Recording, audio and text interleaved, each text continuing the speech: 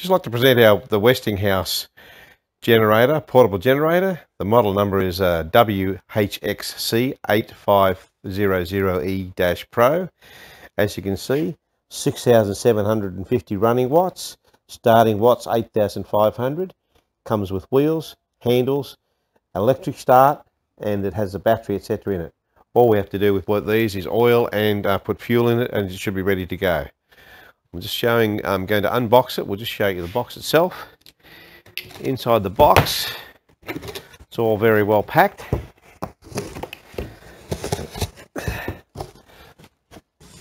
As you can see, in here, the wheels are down this end. The machine itself is there, all covered in plastic. So these are our wheels. So the wheels are in that box. In our separate box here, we have instruction manual, oil and filler,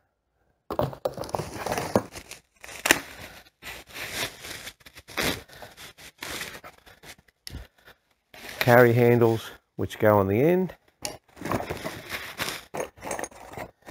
This is all the hardware, the spanner, pins for the wheels, a few bolts, and that's for the handles.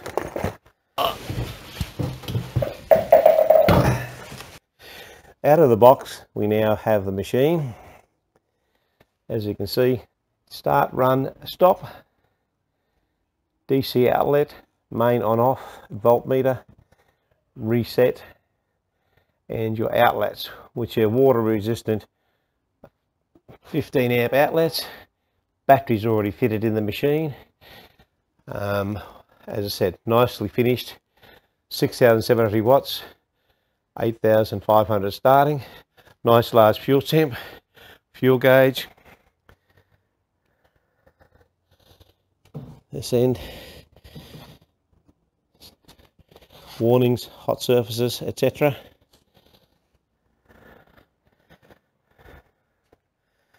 And inlets and that there.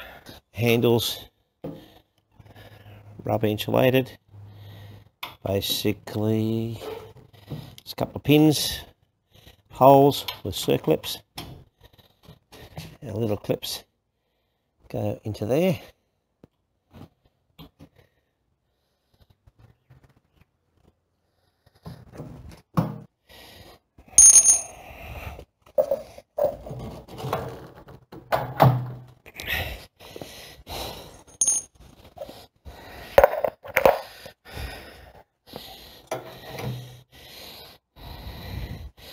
Clips.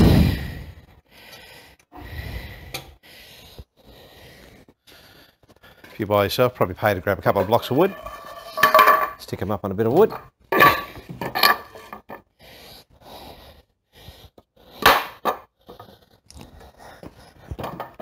Okay, so the bolts that hold the front bracket down here are 10 and 13 mil.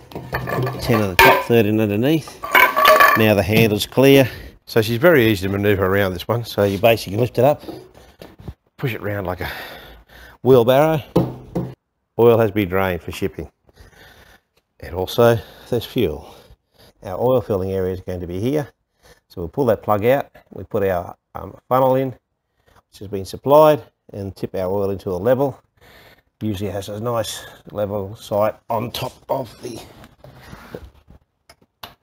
dipstick. So a dipstick will have marks on there. Usually you'll find your oil is nearly to the top here, because that's where that is. It's not that far down. So that's about your oil level there. So we put our funnel in.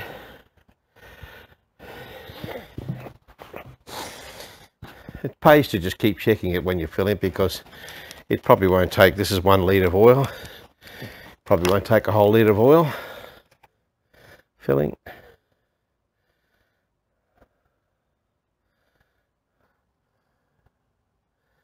Just on the bottom, so we'll put a bit more oil in.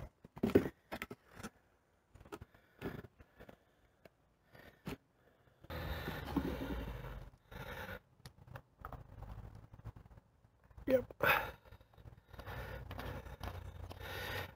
So she's taking about 1 litre of oil there, just a little bit left.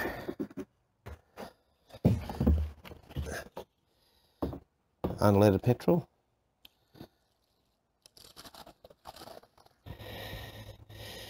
Okay, hooking up our battery.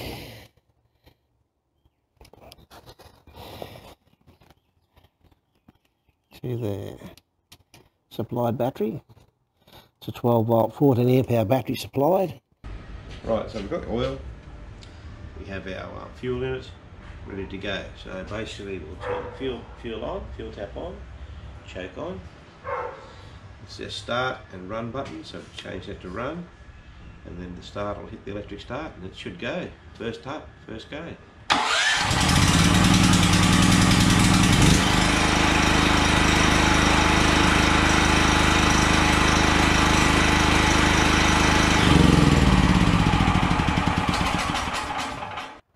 One of the things that you'll find that is difficult to run with a generator is a compressor.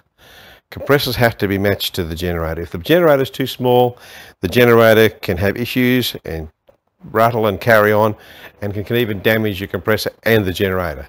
So you may have to make sure that it is big enough to run your generator. The generator big enough to run your compressor.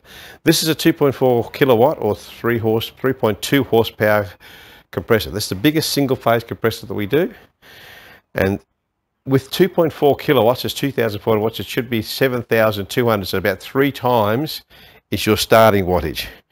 This machine says 8,500 unstarting, so this should be sufficient. The easy way to, what I will do now, usually you just run it from zero, plug it in, run it from zero, start it up and check it, and if it rattles and carries on, it's no good. The second thing you do is when it gets up to pressure, that's fully up to pressure now, is drain the pressure back down to where it restarts, and it should start under pressure again. Okay, so what I'll do now, I will start this, I'll go over there, I'll drain the air, and then it'll restart that, and when it turns off, I'll indicate to you. But I've done it without noise because you won't hear me talk from now.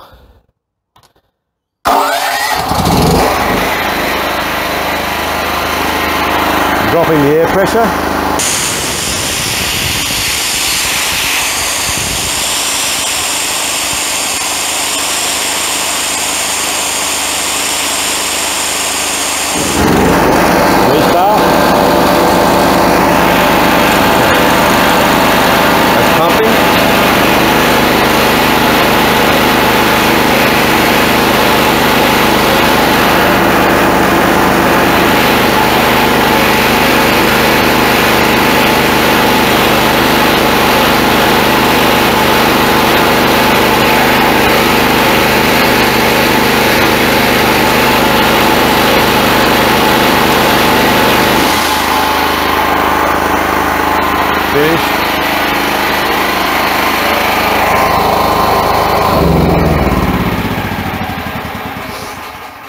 And that demonstration then shows that that compressor and that generator are compatible.